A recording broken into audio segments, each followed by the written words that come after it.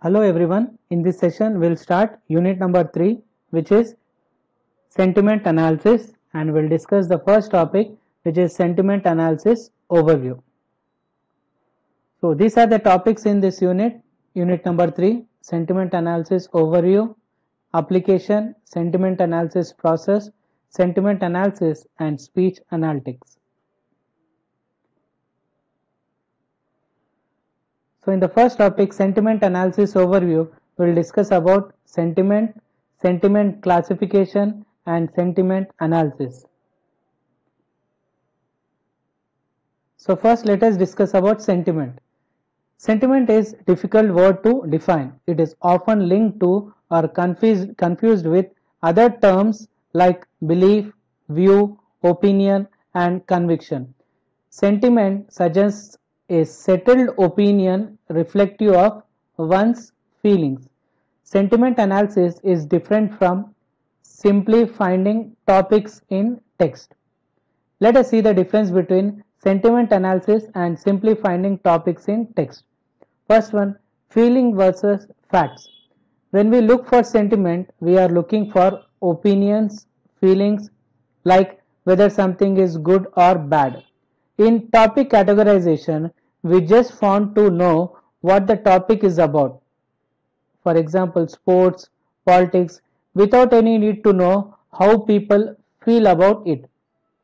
Next, emotional strength.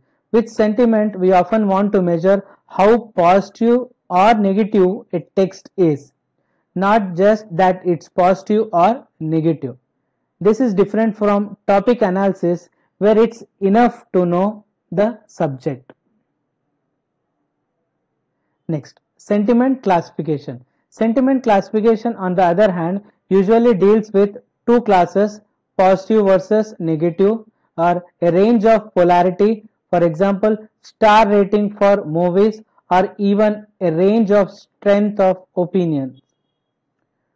Working with just a few categories seems simple, but it's hard because each category includes many different topics, users and types of documents.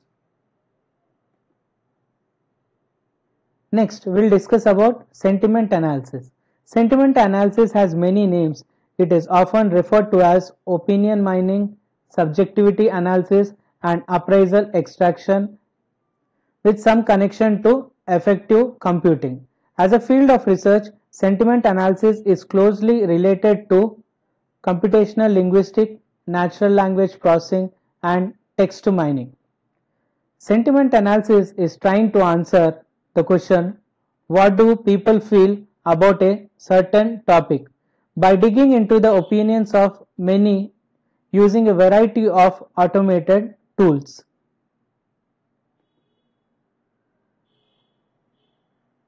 In business, especially in marketing and consumer relationship management, sentiment analysis seeks to detect favorable and unfavorable opinion towards a specific products or services using a large number of textual data sources. For example, it may be from customer feedback in the form of web posting, tweets, blogs, etc. Sentiment that appears in text comes in two flavors, explicit and implicit.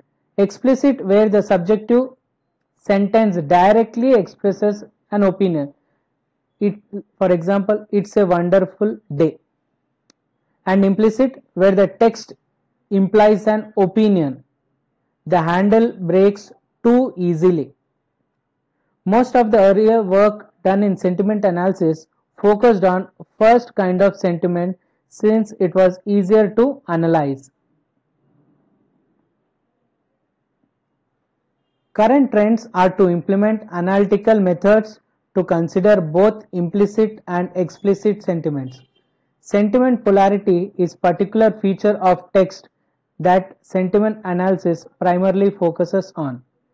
It is usually dichotomized into two, positive and negative, but polarity can also be thought of as a range.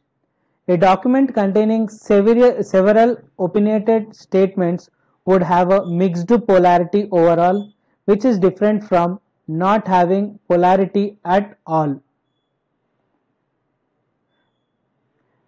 So this was about the first topic, sentiment analysis overview. So the next topic that we'll be discussing later are sentiment analysis applications. In this we'll be discussing about voice of customer, voice of market, voice of employee, brand management, financial markets, politics, government intelligence, and other interesting areas. Next, we'll discuss about sentiment analysis process. In this, we have different steps, like step 1 will be sentiment detection, step 2 NP polarity classification, step 3 target identification, step 4 collection and aggregation.